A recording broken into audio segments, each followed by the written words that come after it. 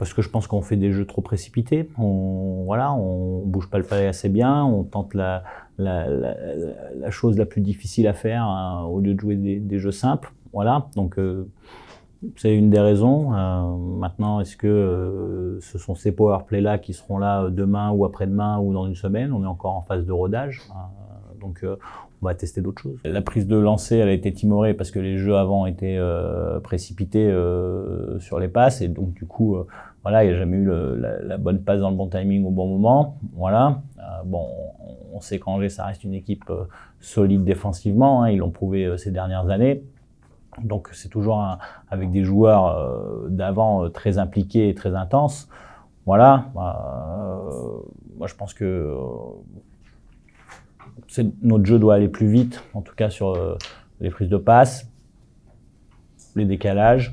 Ensuite, quand on confond des vitesses et précipitations, ben souvent on n'avait pas encore pleinement la possession, mais qu'on voulait tout de suite faire un jeu au lieu de se positionner. Donc au lieu de prendre ces 3-4 secondes supplémentaires, voilà, c'est là en ça que je dis que c'est précipité. Et après, il y avait des jeux un petit peu précipités, un petit peu hasardeux sur la fin.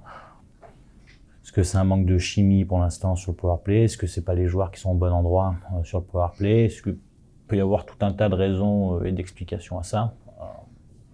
Voilà, pour l'instant, ça m'inquiète pas plus que ça, mais c'est sûr qu'il va falloir changer 2-3 trucs. Voilà, et c'est en bonne voie là-dessus.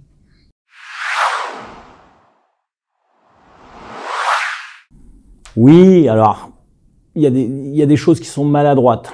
Voilà, il y a des joueurs qui veulent trop en faire, mais c'est normal. Enfin, je suis pas inquiet à ce moment-là de la saison par rapport à ça, à vouloir montrer.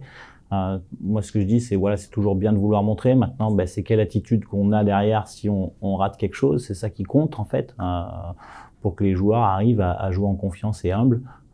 C'est l'attitude qui va compter derrière. Maintenant, on a eu des bonnes phases en deuxième période. Voilà. Il manque des petites choses, des petits détails. Faut qu'on travaille dessus, faut qu'on soit patient avec ça, et puis ça va venir, quoi.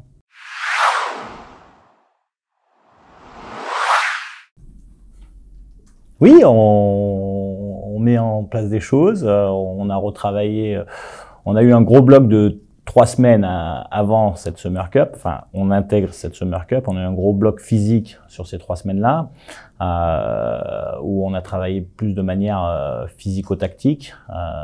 Donc, c'est sûr que on n'est pas sur notre plan sur la vitesse, voilà, parce qu'on voulait mettre ça. Maintenant, on va travailler plus sur la vitesse, la vélocité, sur le bloc de 3 semaines qui arrive. Donc, on va tout mettre en place pour ça. Moi, ce qui m'intéresse, c'est de finir ce bloc-là de 3 matchs en 3 jours, parce que c'est un bon exercice pour voir les attitudes, parce que ça triche pas. Enfin, quand on est fatigué, ben, des caractères se dévoilent, des caractères se montrent. Donc, et c'est sûr que quand on est dans le dur, c'est ça qu'on va chercher, c'est nos leaders.